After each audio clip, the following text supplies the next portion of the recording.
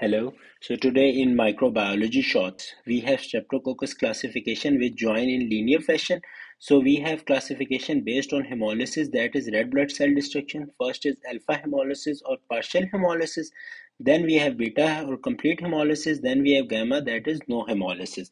So in partial hemolysis, we divide them further on the basis of opticin sensitivity, that is antibiotic. If it is not sensitive, then it is Streptococcus viridans, and if it is sensitive, then it is Streptococcus pneumoniae. Next is beta hemolysis, that is complete hemolysis, and we have bacitracin sensitivity. If it is not sensitive, then it is Streptococcus agalactiae, that is group B, and if it is sensitive to bacitracin, then we have Streptococcus pyogenes, that is group A.